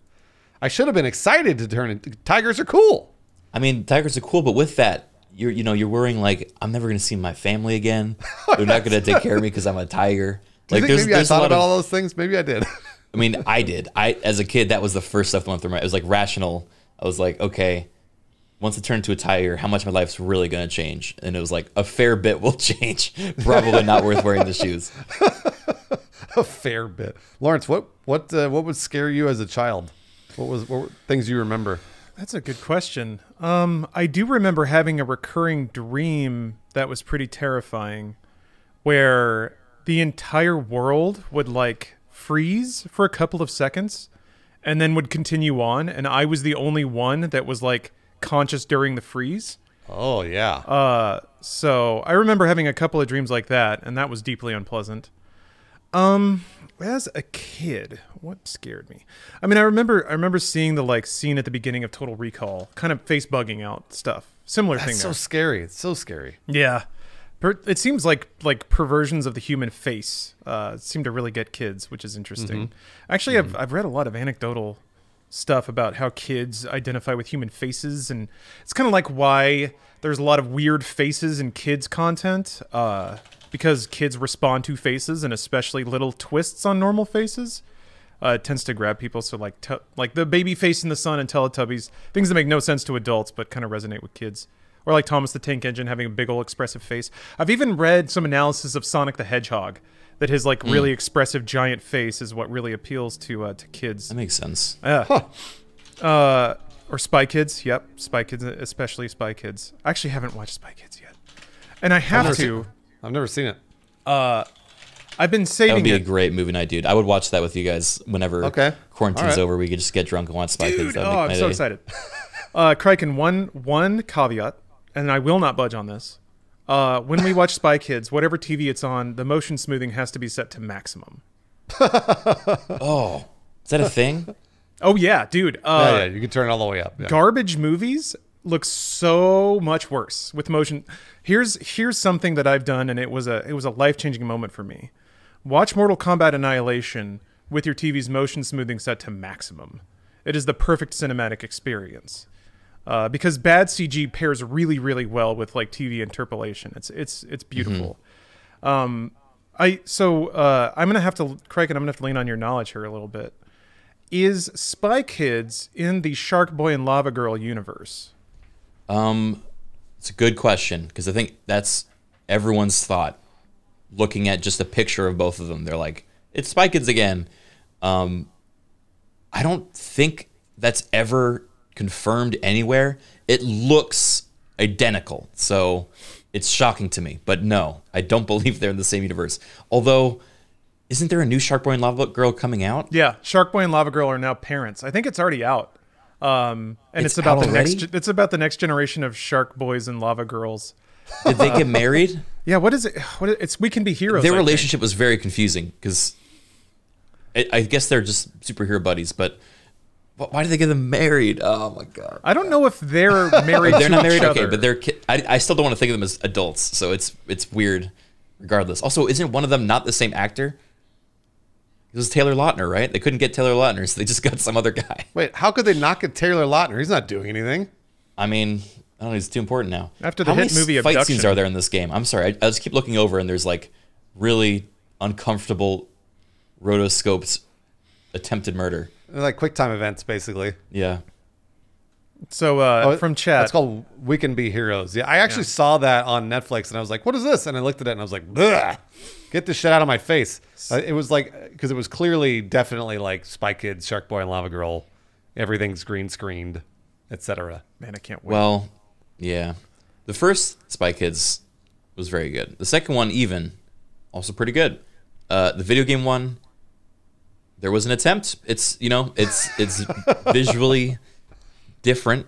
At the time, it was shocking and amazing that 3D, an entire this was like the age of 3D, where if it wouldn't be 3D if it wasn't like flying at your face, Yep. So there was a lot of that, but I'd love to revisit those and see how they hold up. I think. Let me actually look on. I think Spy Kids. We may be able to do an Amazon watch party. The Spy Ooh. Kids. Hold on. Let me see. Let me. I could be wrong. I could be talking right out of my ass. But if we can, then that means. Oh fuck! Damn it! so Wait. close. Shit. Because sometimes, we could watch Dora and the Lost City of Gold. Okay, I'm down. Close enough. Just to provide some resolution, it seems that Spy Kids and Machete are in the same universe. Shark Boy and Lava Girl, same production company, same look. But yeah, not officially connected in canon as of yet. Speaking of confusing canon, I did finally watch all the Santa Claus trilogy. I mean, okay. Was that something that we were waiting on? I guess my mind's on Y2K era trash right now. Because I'm slowly catching up. It's been long enough, and I've brought this up before, but it's been long enough from the 2000s that they are now old. And it's fun to go back. It's fun to go back and pop that little time capsule. So I've been watching a ton of like millennial era romantic comedies lately, including, they all have terrible names. Let's see here. A lot of with Freddie Prinze Jr. bizarrely. Let's see. What is it? Are you talking about Scooby Doo? No. I mean that was later, but no. There was like Boys and Girls. What is it? I can't remember the other one. There's like I feel like, Bruce, do you remember there was a writer strike around the early 2000s, right? Yeah. No, there definitely was. And I feel like there were a ton of just garbage movies that got greenlit. And maybe that's what I'm finding is all these just shit-ass romantic comedies that were populated by fresh young teens, but like the scripts didn't acknowledge cell phones and all that stuff. So, man. And they're also like annoyingly 70s too. There was such a 70s resurgence in the 2000s, so they all have a shitty like disco dance number in them. It's so weird to go back and see that crap. But shit, there was one with Martin Short, and that's why I was thinking about it. There's a rom-com with Martin Short? He was a teacher. He was like a dramatic teacher, but it also had Kirsten Dunst in it, and that was basically the list of the names. Wait, was it the one with Cisco? It was. Crap. And he has like 2 lines in it. Oh, Get Over It. That's it. That's the one. That movie's terrible. But I've accidentally watched that twice now because I keep going down the same tracks. Yuck. I don't really have a concluding statement there. Mostly that I'm running out is the problem. I haven't seen Princess Diaries yet, and I haven't seen Spy Kids. Princess Diaries is good. It sounds like Criken said Spy Kids is good. I remember it being good. I remember a lot of things being good as a kid. So who knows? But it was good. I'm gonna stand by that. It was good. I'm pretty sure Spy Kids is a solid movie because I remember people saying like, this is a good movie. Like it's not necessarily just a good kids movie. It's a good movie. And Princess Diaries is also a very solid film. So all right. This is a bit of an imposition. But Criken, could you load me up with a watch list? Well, you probably weren't watching rom-coms in the early 2000s, huh? Yeah. I've never really been a big rom-com guy. I mean, you've seen like Love Actually and those sorts of. What is the Sliding Doors? Is that one? What was that? Sliding Doors is not really a rom-com. It's not really a com. That's as close as I got to rom-com. Sliding Doors is sort of like a parallel universe type of thing. Yeah, it's like sci-fi rom-fi. Sci-com. Rom-fi. I'm trying to look up what other things are good. I heard 13 Going on 30 is good, but I've never seen it. Lawrence, stop me if you've seen these films. Oh, I can watch I haven't watched any of the Scooby Doos, so that's something. Those are really. I mean, like, ooh, the Monster Island one. Oh man, that one. Oof, could not name a better drunk night movie. Monster Island. Yeah, I think that's what it's called. Oh, it's really bad. It's terrible. Cyber Chase is great. Zombie Island, that's what it is.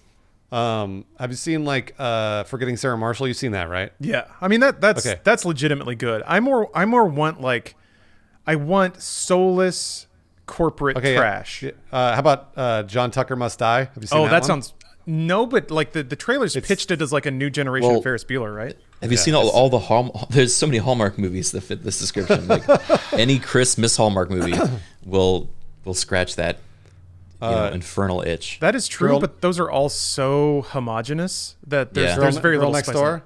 Oh, I haven't seen that one. I haven't seen. You should watch Girl Next Door because that's actually not so bad. She's All That. You seen She's All That? Let me check. Is that? Yes, that's the Freddie Prinze Jr. one I was trying to think of. Yeah. Yeah. I think. Wait, is this the one where he drinks shampoo to commit suicide at some point? What? Yeah, it's pretty tasteless. I didn't actually know, but apparently Freddie Prinze Jr. Well, he's June because he has a dad, like all of us do. But apparently his dad committed suicide. So, And so he will Oh. too. they cast What? him in a movie where he gets so upset about not dating some girl that he tries to kill himself by drinking shampoo. Are you kidding me? Yeah. That is insane. I think it was this one. Was it this one? I think She's All That is like I gotta keep clicking through because they're starting to blend together now. Also, Never Been Kissed. That one was Yeah. actually pretty good. Drew Never Barrymore's a Been treasure. Kissed. Also, What a Girl Wants, Amanda Bynes. I don't know. I never saw it. Haven't seen that one. That one's good. I Yeah. got That's Bynes. definitely a rom-com, though, if you want that. beautiful. That's exactly what I'm looking for. Let's see here. What else we got? Hillary Duff started taking over the rom-com stuff at some point, right? Yeah, there's a few of those. I got to get into Duff Wave. Man, these are all... Duff Wave. Wow. Oh, Can't Hardly Wait. Can't Hardly Wait. Ooh. Seth Green is wearing those stupid goggles above his eyes. That you got to watch that one. I You have gotta watch seen that one, but I'll watch it Okay. again. All right. Yeah. Because yeah, everybody wants to be the cool goggles guy. not Also, go ahead. I was gonna say, Not Another Teen Movie is a parody, and it's awesome. By the way, you should watch it if you haven't seen it. Wait, is that the one? I get it mixed up with Scary Movie, bizarrely. They're very, very similar. They're very, very similar, but they're both very funny. So I don't know why this is coming to me, but when I was a kid, I watched. This was when I was starting to get interested in watching bad movies, just for the sake of like understanding that they're bad and like appreciating it for that. But there was a movie that I remember watching that was called The Kid with the X-Ray Eyes, and that's it. Like that's the whole premise.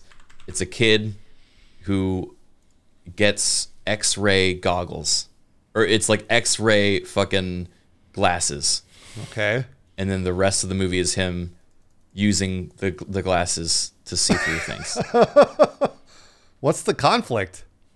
I don't think there was one. Oh, okay. All right. Well, Oh, the I think kid. it was. He gets the okay. So this is from the IMDb summary. Okay. Justin and his uncle find X-ray goggles misplaced by an evil crime ring.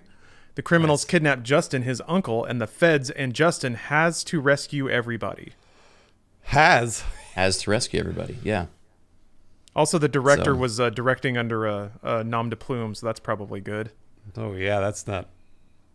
Oh, what? Wow, this is a working director. Oh, I think they're into this director might be deep into the Hallmark cycle now. Look at this. Oh, they are. Yeah, they are. This is crazy. It's full circle. All right, totally you should watch this then. Everything connects. This dude makes 5 movies a year. Yeah, because Holy- they're easy to Look at make. how They many. take 30 days to shoot. They use stock footage from other movies in the new, Yeah. like, most recent ones. Okay, let's see. Okay, let me click away from this tab. We got a game now. How many movies do you think Fred Olen Ray has directed that have the word Christmas in the title? Oh boy. I'm gonna say. Hold on. I'm gonna say 30. 30. Oh wow. I was gonna say 12. Okay, hold on. I'm gonna say Criken's 30. in here with 30. Bruce is in He here. can't make a movie with Christmas in the title 30 times, can he? There's been many Christmases. He's right. All right, so let's see. Okay, so the find has 15. Let's make sure that they're all movies. So if we do closest without going over, I think. Yeah, okay. That's it. We're at 15. So Bruce, under Price is Right rules, has won a copy of One Fine Christmas on DVD. Congratulations, Bruce. That's insane. Let's see. That's more than I thought. So here are all of it. The Accidental Christmas, A Christmas Wedding Date, All I Want for Christmas, Christmas in Palm Springs, A Perfect Christmas, The Christmas Gift, A Prince for Christmas, A Christmas in Vermont, A Wedding for Christmas, A Christmas in Royal Fashion, One Fine Christmas. Didn't I already say that one? Yeah, you did already say that. So there's 2 One Fine Christmases? yeah, yeah. Okay, That's what it sounds like. Maybe you did a remake. Second Fine Christmas. Baking Christmas, A Christmas Princess, and A Royal Christmas Engagement. Oh wow. Ooh, Fiance Killer. He also did Sniper Special Ops, though. Like, we can look at that one. It was in between the Christmas movies. Oh, that one. In between. God. It's That's got quite a total change. Seagal and Van Damme. Hell yeah. Oh, wait, but it's Rob Van Dam. Oh, it's that. Oh, yeah. This is the movie that everybody made fun of because Steven Seagal's in it because he's so fat and he's wearing like the same, but he never does anything. I've actually seen movie reviews of this movie because Steven Seagal doesn't do a thing in the film because he's so like out of shape and overweight and old.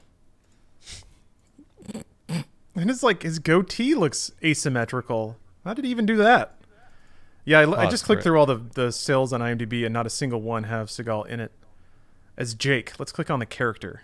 Oh, no photos or quotes yet. Well, there's ground yet to be tilled on IMDb.com.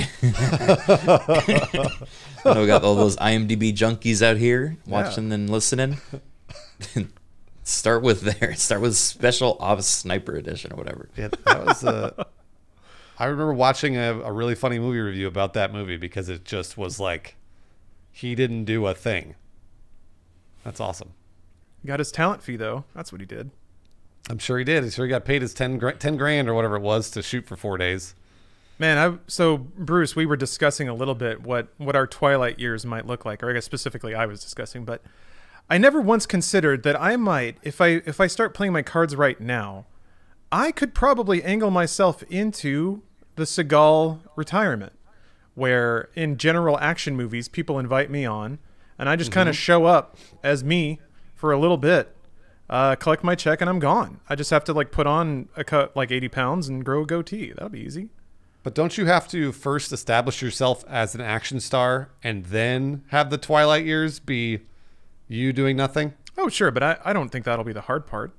Oh, okay. Yeah. All right. Well, I'm just wondering. I mean, I'm poised. I'm poised. I'm sorry to bring up a traumatic reference, but I'm like a panther. I'm hunched down and ready. And as soon as I get an email from an agent, any agent out there, if you're listening, just yours, just if anyone's just hit me up. Just forwarding this to you. I know I don't represent you, and I'm taking no cut, but I think you'd be good for this role. I think you'd thanks, be a agent. star. Yeah, just lawrence.sontag at lawrence.co.biz. Just send that on over, and we'll get to talking. I have a reel. Don't have headshots yet, but that won't take long. Anyway, like I said, I'm poised, and everything's ready. So once that little starting gun goes off, I'm away. I'm just down the track. So Schneider in your chat, Lawrence, says Liam Neeson, you could be like Liam Neeson, start your career at 50 years old. Is that true? Did he start acting at 50? That can't be right. No, he probably got pegged cast as an in action, something yeah. at 50. Yeah. Taken was a He's mistake. probably been acting for a long time and then got his break at 50. Yeah, he was in the Haunting. That wonderful. The Haunting is also part of the shitty Y2K that I've been diving in on. Oh, he started doing action movies in his 40s, but I mean, like, he had been acting for years before that. Mm-hmm. Yeah. There's a really exciting sequence in The Haunting where somebody is trapped on a collapsing spiral staircase, and they like try to get like 10 minutes of tension out of this, and the whole time you're just like, just get off the staircase. Just get off. Just stop being on the thing. What a cool set, though. Wait, is that fucking Owen? Yeah, Owen Wilson. Yeah. What is he doing here? He was in the movie. He's a respected actor. This is such a cool set. I've never seen this movie. Guys, Liam Neeson is 68 years old. He's really old. There it is. Yeah. Whoa. There's a lot of tension around this staircase. Good for this guy. He's doing it. 68. Hold on, 58. You got to be in peak physical condition to require 25 camera cuts climbing over a fence. He shot Star Wars Episode 1 when he was like 45. God, that's awesome. Wait, he was a Jedi Master at 45? Yeah. That seems a little early, doesn't it? A little young. Oh, yeah, he must have been like, a prodigy. Well, I guess Qui-Gon had his issues too, right? He didn't get along with the Jedi Council. He didn't really do much, I think about it. Allow me to regurgitate what the internet has said in terms of prequel memes, but people say that Liam Neeson, a.k.a. Qui-Gon Jinn, was actually right in all of his rebellion against the Jedi, and the Jedi were the ones that were overconfident and cocky and closed off to the Force. Yeah. I think every prediction he had came true, sort of thing. Basically, yeah, like he was the one that was sort of doing the things that were right for the Jedi, and the Jedi Masters were not.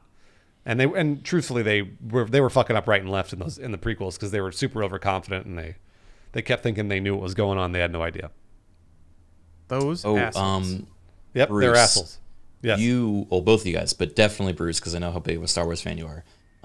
You would appreciate the thing I streamed last night, which we're definitely be playing again. Did you ever play Mordhau?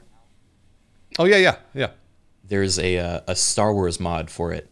What? That is, I'm gonna say, like the best we've got since Jedi Academy for like sword play and like customization of a character and different builds. I had more fun with it than Battlefront, hands down. Better combat than Battlefront. Mordo Star Wars mod. I'm gonna look that up right now. It is insane, and we played a ton of it. You can even like, you can mix and match from like the models your own Star Wars characters. So we had like Yoda's head on Chewie's body using the voice lines of an Ewok. Like, you know, you can do whatever cursed mix you want, but it was incredible. It was very good. This looks fucking awesome. Yeah. Oh my gosh, I would love to do this. Yeah, I got a server set up right now actually, so we'll maybe schedule something in like the next week or so. That's rad. Isaac Schulz hit the nail on the head, though. Qui-Gon and Dooku were kind of allied. Qui-Gon just didn't want to leave the Order.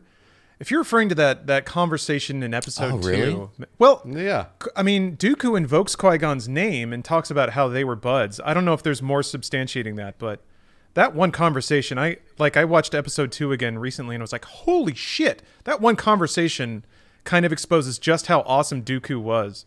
He doesn't get enough screen time for how much of a badass he was. He didn't really get to do a whole lot. But he was a master manipulator, though. That conversation he had with Obi-Wan, chef's kiss. Like, everything about it was like trying to poke it like vulnerabilities, try to provoke a response out of Obi-Wan, feel out where he was in the situation, try to get him to give up more information than he was going to. Like, it's Which scene was that? It's the one where Obi-Wan gets captured on Geonosis, and then Dooku rolls in, and he's like, "Oh, what are they doing to you, my friend? Oh my God, this is horrible. I'm on your side, though. Like, there's some stuff going on." And like, he hadn't really dropped that he was the leader of the insurgents. Right. But like, what's crazy is Dooku was like, "What if I told you there was a Sith Lord plotting some shit?" Which is totally true, but he told it to him under the context that he was still a Jedi or a good guy. So he told him the truth to manipulate him, which was super badass. I don't know. Super neat. Yeah, no one remembers that scene. Actually, most of episode 2 hinges on that one conversation. But I don't remember that scene at all. I gotta look it up. Nobody does. It's not a very memorable scene. There's a lot of really good lore baked into those movies that were just generally bad movies. Like it's too bad because Lawrence is right. There's a lot of really interesting stuff that if you really listen to it and go, whoa, this is cool. This is cool shit that actually has a lot of like effect on the Star Wars universe. But the movies are bad. So it's kind of like the movies are, and they're written pretty poorly and directed pretty poorly. So episode 2 might be my favorite Y2K trash. Now that I think about it, let me think. It's so bad, dude. Yeah. It's so bad. It's so bad. It's frustrating because I feel like in all of the prequels, and how are we talking about prequels again? But you can, like, if you just think about the words on the page, you can kind of see how smart they tried to be. Yeah. But then once it gets to the end, after all the execution and the weird acting and the strange delivery and the funky like edit timing and stuff like that, most of that gets just like totally rinsed. You can't even see it anymore unless you like think about the scene and really do a lot of work to fill in the context and the meaning of what's going on in that scene. So it's weird because like I've actually, and Bruce, I remember I even told you this about episode 4. It was one of the Star Warses that I liked the least until I went back and watched it and really paid attention to how much work George Lucas did to seed a lot of things and just small mentions here and there. Yeah. I feel like you get a lot of that in the prequels too. There's certain lines. They're surrounded by like CG monsters farting and like kids giving weird delivery, but there's like individual lines that actually do say a lot. So I actually gained a lot of respect for Lucas as a writer and a creator, which is silly because good God, he revolutionized the film industry. The ripple effects of what he did have been so positive and amazing that it's silly to like question his talent. But I finally got there. There's a lot of world building, and that's what Lucas has always been really good at. But directing movies is a whole other thing. So that's maybe not so good at it. That's okay. Still really interesting and fun movies to like overanalyze over and over like we've done for the last 20 years. Yeah, it's fun stuff. So yeah. This may be cracking an egg that doesn't need to be cracked. And Criken, I apologize. I don't know if you're super invested into the discourse, but how do you guys feel about Mandalorian season 2? Oh, I I loved liked it. it. Yeah. Yeah, I thought it was really Loved good. it. Yeah, I actually really liked season 2 more than season 1. I thought season 1 had some pretty serious weak points, I'd agree. and season 2 did not. So I loved it. I have a concern, and I'm curious how you guys feel about it. But to me, what I interpreted a lot of people sort of burning out on was like the melodrama and the big. Well, I mean, episode 9 is a whole thing, but to me, it's weird because Mandalorian in season 1 at least was a very direct inversion of that. It was like it's about one person and small stories. And something that's quiet and lonesome and out on the edge and away from all of this space magic and aristocracy and emperors and all that stuff. And then season 2 jumped right back into it, like as intensely and as quickly as it could. So I wonder if like I get why people like season 2 I can more. agree with that. Because I like season 2 more. But I'm worried that it's like now everyone's you're excited saying. for season 3 and I it's I know what you're saying, Lawrence. I know exactly what you're saying. I'm worried that it's getting too large too. I am. Yeah. Yeah. I think that's a great way to break it down, because there were some, like, it honestly as a whole it felt like almost like a D&D adventure where it's like every episode was like its own standalone quest, and then eventually they all kind of were coalescing into a more consistent, like, bigger important. sorry. You guys walks into your house. Dude, Cyberpunk, that Cyberpunk subreddit glitch, man, I have watched so much of that subreddit because I love it so much. Sorry for the audio listeners. We just rolled across a clip on Reddit of an NPC walking into V's apartment and then staring V directly in the face and T-posing for dominance. Sorry, Criken. Go ahead. Sorry, Criken. No, I don't even know where I was going with that. I think the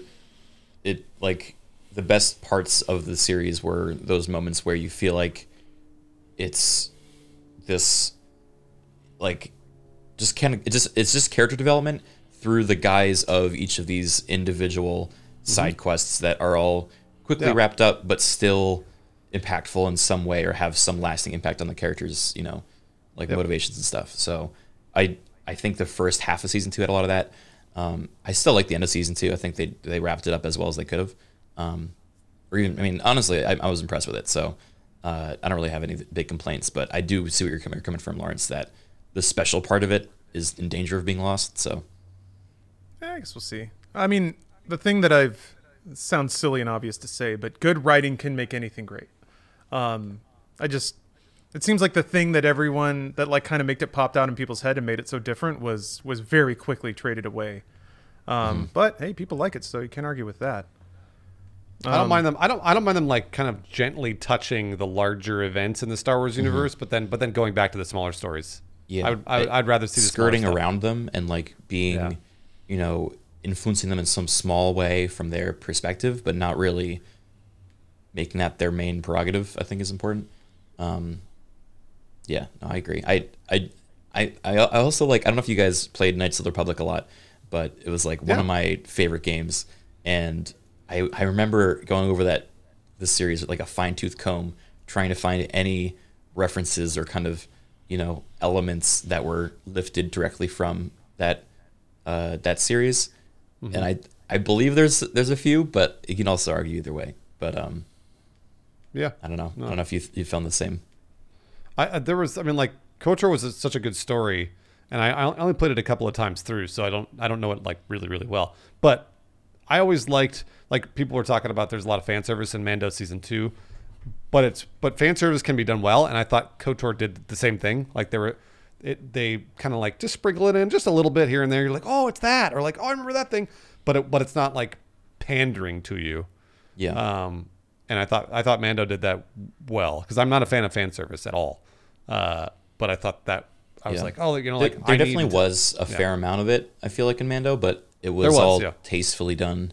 Yeah. And it felt like it built on something instead of just referencing it, being like, hey, remember this? You love this? look at it again. It felt like it was trying to continue it a little bit. Well, it showed you new shit. I mean, like yeah. that's because I mean it's funny because people call it fan service, but in reality, it's stuff we've never seen before. So like, and it fills in the gaps between time Right. that we didn't have. we'd never seen Boba Fett be a badass. We'd never seen Luke Skywalker be a badass after Return of the Jedi. So that's what was nice about it for me, is that we all sort of had imagined it, but never actually got to see it on screen, and Mando gave it to us. So Yeah, that's it. You can almost like the first episode of season 2 was almost like a checklist for all the cool things. What if there was like a secret cool underground boxing ring, and then Mando's there and he gets in a fight, and then he goes to another place and then they fight a crate dragon because you've heard about them, right? And then he's gonna fight one and he's gonna kill it. And I don't know. I was just like, this is just like so like it's interesting because I feel like Stephanie was bringing this up, how like now game dev studios are hiring developers that grew up playing the games that they're now working on. And I feel like that was very much Mando season 2, is Jon Favreau grew up being a Star Wars dork. And now he's there and can actually make, and has the talent and can make his vision of what he always wanted to see. Yeah, so it's like we're fandom media is becoming official media. Yeah, we're finally reaching that point in our entertainment kind of lifespan that the new creatives that are getting actual responsibility are fans themselves. That's true. I hadn't really thought about that. I always reference that, usually in conjunction with like, folks that grew up making content online, because we're so plugged into everything. But yeah, no, that's also true for directors and other folks in the entertainment industry. So yeah, I'm excited to see. I'm sure there's going to be a wave of like yes and IP, Right. hopefully, but that's what I mean. Like, yeah, I was just like, I'm glad they weren't like, hey guys, remember, because like again, Rogue One did the ultimate fan service. It showed you what you always imagined Darth Vader could do, and I don't think people didn't shit on Rogue One for giving you that fan service, because it was awesome. Yeah, like it was like rad. the build up the entire time. It was like yeah. It was contextually appropriate too. It was, yeah. In addition so to the was the Death Star Luke thing. firing, you also... Yeah, I thought so. I thought both of those inclusions, like, they made sense in the arc of the narrative that was being told, that beat was there. I know a lot of people kind of describe the Vader thing as gratuitous, but man, when it's that awesome, who gives a shit? But I also thought it still meant something. It was meant to represent how terrible things are about to get. This is the evil you are staring down. Also, Yeah, I thought contextually it was like when Vader was theoretically his most pissed off, because he kind of mellows out over the course of the original trilogy too. He does. You're right. Because he goes from like holding a dude up and snapping his neck to like being much more calm and Jedi. So I think he had all that rage from losing Padme he was still carrying that, and then eventually the goodness started to seep back in and kind of calm him down, I guess. That's my little headcanon. Yeah, I loved it. I mean, like, again, I just saw Sarah in my chat was saying that, like, they're talking about Rogue One. And we spent the whole movie cheering for the rebels, and then they show Vader being a badass, like we're supposed to cheer for him now. And in reality, no, it was exactly the opposite for me. I was like, no. Now I know Vader's a fucking bad guy, and I want him dead. That's actually what it did for me. It turned him into the villain. Whereas at the beginning of A New Hope, he snaps that one guy's neck, and you're like, geez, this guy's violent, but you don't know why. That's true. You're like, maybe he had it coming. Yeah, you have no clue. Because it's the very first scene. You're like, wow, that was intense. And then like that was all the bad there was. It's I mean, like, well, I guess obviously they also blew up a planet, but Well, that hadn't happened yet. So Right. And he's the bad guy. He's got the the black suit on and the black mask, and he looks scary and all that other stuff. But you don't really know why. And that's why I thought Rogue One was so masterful, because it added the context of him like killing a bunch of people. And so then when he shows up on the ship, like, everyone's like, "Fuck me, dude! It's Darth Vader. You saw what he did last time. Like, what is he gonna do this time?" So I don't know. In my audience, there was a lot of cheering, so it ruined it a bit for me. Oh, Gross. Sarah, no, that sucks. Yeah, that sucks. People, no way, dude. Darth Vader's a bad guy, man. To me, it was more like can like it was the more bad like a guys. Normandy scene of like you're seeing people who are willing to give up their lives for what they believe is right against just like it's a grinder. You're going in there to die, but they're doing it because it's the right thing to do, and it's the force of nature that is coming for you and for the galaxy. That's kind of how I interpreted it. But yeah, people just like, oh, he killed people good, and then they clap. That's a little disheartening. I'll never forget and I just scrolled past Last of Us, but man, that first like demo of The Last of Us Part 1, that just had just brutal violence and horrific things. People screaming like it wasn't fun violence, but still the entire arena was like cheering and howling to see a man's head get opened like an orange. It was just weird. like it made me uncomfortable. And I'm not naive enough to not understand the bloodlust, but still that people can just like that click into that mode of loving seeing mass murder. It's a video game, right? Like I know it. I don't think it's something to be concerned about. I'm not clutching my pearls over it, but it was still a weird moment to be in a room of everybody who was just like, just amped to see people brutally and photorealistically murdered. Yeah, I agree. I totally agree. Bruce, I hate to interrupt, but we're churning away on time. Are you all right? I know. I got to get going. Actually, I have to go do the Bud Light show. Bruce got to go crush a light with the boys. Get fucking drunk. And getting drunk off Bud Light, that requires an intent. Intent. Yeah, you're Bud right. Light. Yeah, you're absolutely right. Or mini Bud Light. I've tried it. It's difficult. Bud Light Platinum's the way to go there. You got to get a couple tall boys, and then it'll work its magic. Yeah, That's my closing tip for me to the audience. That's a good tip. get a couple tall boys. That's a good tip. Yeah. All right. Well, thank you guys for podcasting. Yeah, Good to be back. Yeah, Bruce, you got. What is the official title? It is it's the Twitch Rivals Bud Light After Party or the Bud Light Twitch Rivals After Party show. I don't remember what it is. Either way, it's on the Bud Light channel, and I'll be doing it in like an hour-ish, an hour and a half. All right. Yeah. What you got going on today, you. Criken? You streaming today? Criken, you get drunk on Bud Light too? I don't know if I could. Yeah, no, I that's a good question. I have my whole days ahead of me. I still got to figure out what I'm doing. So, TBD. I love that volatility of the morning where you have no idea. Yeah. How about Lawrence? Lawrence, what are you doing? I'm gonna try the inaugural Weeaboo Wednesday. So I'm just gonna play anime trash all day. Nice. Someone on Twitter hit me with the perfect phrase "Weed-aboo Wednesday." So who knows? Ooh, wow, that's a lot of stuff. Might be crushing the vape and looking at some big old jiggly anime titties. And is there anything better in life? I don't think so. That's a pretty good brand identity for a series. I respect that. So I'll be up to that. But I guess thank you guys. And I don't know what else to say. Well, maybe we'll do one next week. Hopefully, maybe. Who knows? All right, Maybe. We'll see. Who knows? We'll see. We knows. No, we don't. We actually don't. Yeah. All right. We'll see you guys. Bye. Bye.